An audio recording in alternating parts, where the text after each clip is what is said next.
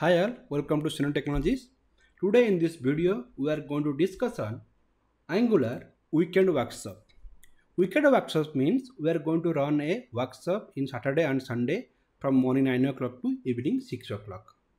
In this workshop, we will develop one application and that application will cover end to end of Angular. But before going into that workshop, you have to know the basic requirement that you have to know HTML, CSS, basic JavaScript and basic of Angular. If you don't know all these things, please go and join our Angular regular class.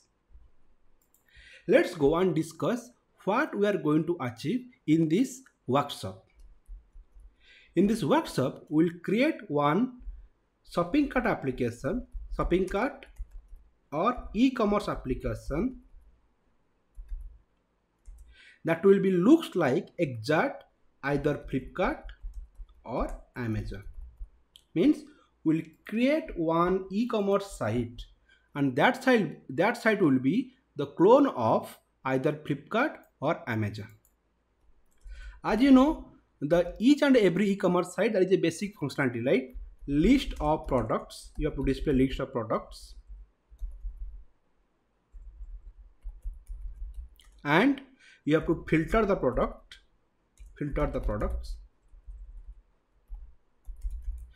And after you filter the product, you have to add to cart.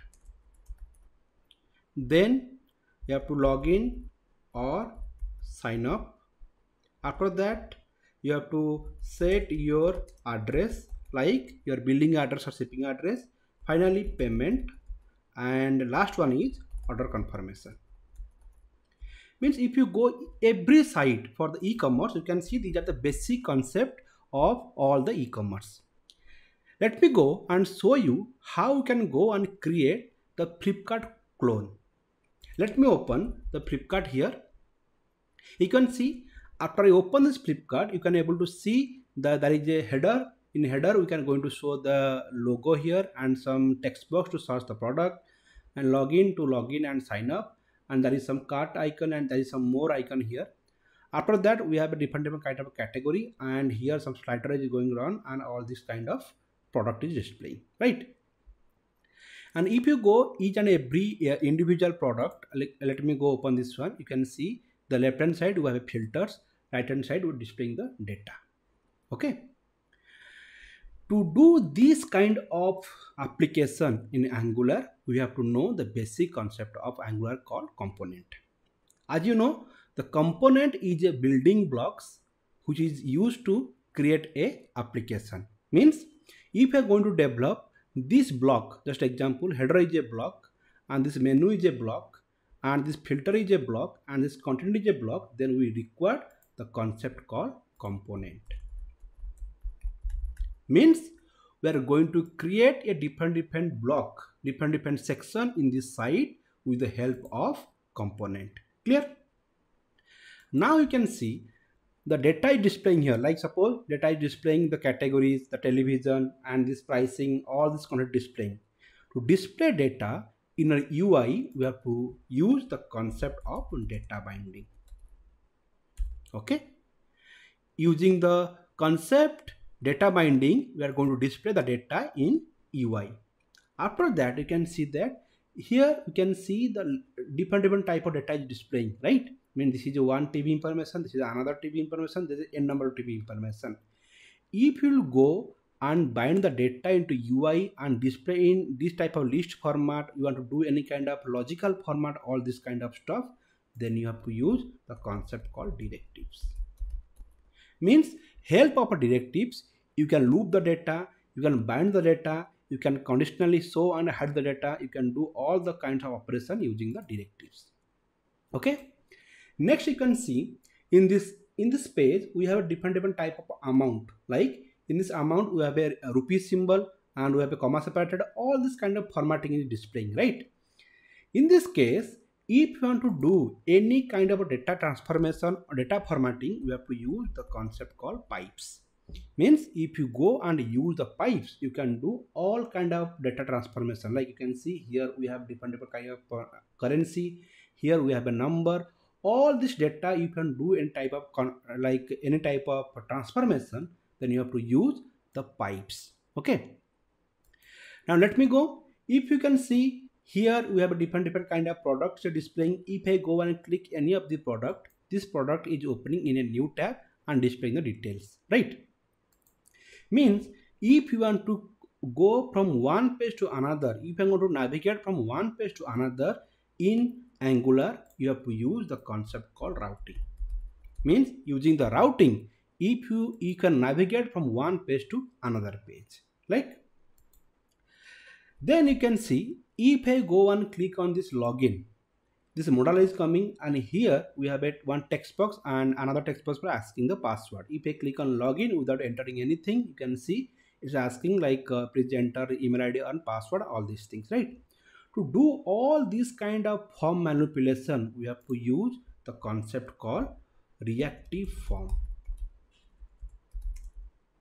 Okay, means if you want to do any kind of form manipulation in your application, then you have to use the concept called reactive forms. Okay, and next you can see we are binding all this data, right? We have different data, and based on the filter we are also getting the data. This data is stored in different application, means these all are the external data. Means your API you develop, that API may be coming from Java, or it may be coming from Node.js, or it will come from the .NET Core. There is a different type of different service provider you get in the data. Means in the Angular application, if you are going to bind the external data to your application, then you have to use the concept called HTTP. Or to means using the HTTP client, we are going to bind the external data using in our Angular application. To achieve that one, we have to learn the concept of service. Means using the service, we'll go and call this HTTP one and consume that HTTP in our application. Okay, HTTP call and use. Clear? In service means using the service, we can go and call the external source and bind the data into our application. Okay. Apart from that, we are going to learn the concept called RxJS. RxJS means once you using this HTTP service, that time the concept will come RxJS, that we will discuss that time. Apart from this, apart from all this Angular concept, we are also giving like nowadays you can see the application is giving multi-language. Multi-language means now suppose this is in English. Suppose we want to convert this application to Hindi, or you can convert this application to suppose you want to convert this application to Chinese or Japanese in different languages. Then we have to use the concept called multi-language. We have to use concept of multi-language. These are the things we are going to achieve in this workshop. But apart from this, we are also giving you add-on course, like we are giving you UI library. UI library means we are going to use the Bootstrap. You know, the Bootstrap is the UI library which is going to use to design all this kind of responsive website. In this workshop also, we are going to cover develop this responsive website. Apart from that, we are also giving another add-on called PrimeMG. PrimeMG means what? You can see if I click on login, this nice pop-up is coming, right? To develop this kind of pop-up, and if you can see that if I click on this text box, it's displaying this type of transformation data, all this kind of UI, right? To develop this kind of UI, and you have to develop this kind of glow button and all this kind of UI if you want to develop, then you have to use the concept of PrimeMG UI library. These two are the add-on for our this workshop. Using the Bootstrap, you will develop the responsive website. Using the PrimeMG, we are going to develop the control. Control means you can see the pop-up model and this text box, this button, all these things if you want to develop, then you have to use the concept of PrimeMG. Okay. These are the courses. These are the things we are going to cover in this workshop. But apart from that, all this apart from this development, finally we will show you how you can deploy your application in Docker. Means we are going to convert our application into Docker environment, and after that we will host this application in Heroku. After you develop this application in Docker, finally we'll go and deploy this application in Heroku. Okay.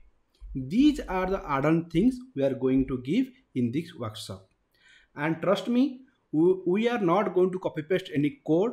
We are going to develop each and every functionality like this filter, this display the data, and all kind of navigation, everything from scratch. Means you have to learn. We are going to discuss this is the component, how we are going to component. This is the data binding, how we can going to bind the data. This is a directive, how we can go and use directive in the class. All this UI. Then we are going to cover each and every topic, and based on this each and every topic we are going to design that UI. Means once you start from component, we'll first create the component one. Once you learn the data binding, we'll go and create the binding the data. Once you learn the directives, we'll bind the we are going to loop the data and conditional the data. Once you learn the pipes, we'll learn how to transfer the data, transform this in the data. Then if you learn the routing, we have to go and create, when you want to click any of the item, we're going to open the item in details view. This each and every concept will create one example. Example means we are going to create one app. This same application will go and learn each and every concept and develop the same concept in this UI. Okay. But doing all these things, after we learn all these things, and later we'll go and learn about this bootstrap, how we can apply the responsiveness for application. Means the same application run in your desktop as well as run in your mobile browser. And after that we'll learn this PrimeMG, how you can go and configure this PrimeMG into your application. After develop all this application, we'll finally go and create your application, enable the application in the Dockerization. Means we'll enable the application for Docker deployment. After Docker is completed, then we'll go and really deploy this application into Heroku. Okay. These are the things we are providing in the weekend workshop. Okay. And let me show you what are the courses we are providing in these weekend classes.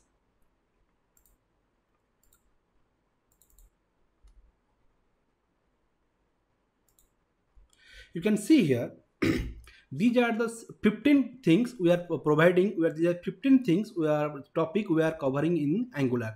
One introduction, we'll give introduction to Angular, what is Angular, all the things of Angular. Then we'll discuss about setup, how we'll go and install and set up your Angular environment, and we'll discuss the project structure, all these things, and basic concept of Angular. Then we have the main thing, TypeScript. We are going to discuss about the TypeScript, how the TypeScript work regarding the class, function, interface, etc. Then the component part, we'll discuss how you are going to develop the component, all these things. And second one, templating, like data binding, all these things we're going to discuss. The next one is directives. We're going to discuss and loop the data, bind the data, conditional data, all these things. Then we have learned about pipes. As I discussed, we have to transform the data, all these things. The services, will go and call the HTTP services in the backend, and we have to do all these things. And routing and navigation, if you are going to click one page to another page, how you going to work, all these things going to discuss on routing and navigation. As I told, reactive forms, we are going to use the concept of validation and design the form. All these things we are going to develop in reactive form. Apart from that, as I discussed, HTTP client, suppose you want to call the external resource into our application, we are going to call this HTTP client. RxJS, we are going to combine the HTTP clients and RxJS into our application. After that, as I told, we are going to enable the multi-language. It's called I18N in this application. How you can create the multiple language in your application. Now, after all these things, we'll go and discuss unit testing, because all the application, all the component, whatever you created, that should be testable. For that, we'll go and show you how the unit testing work. Apart completion is all these things, the final one will do and Dockerization of our application. Means we are going to Docker the application, and after completion of all these things, you are able to see our end-to-end of application. Means the shopping cart will going to cover from here to from component to all these things. After that, we'll go and deploy this same application into Heroku. Now, apart from that, we are going to share this code in the GitHub. You can go and access the GitHub code. Okay, these all are things we are providing in the Angular weekend classes. Please come and join these classes and enjoy the real-time experience how the actual application work. Okay, thank you. See you in classroom.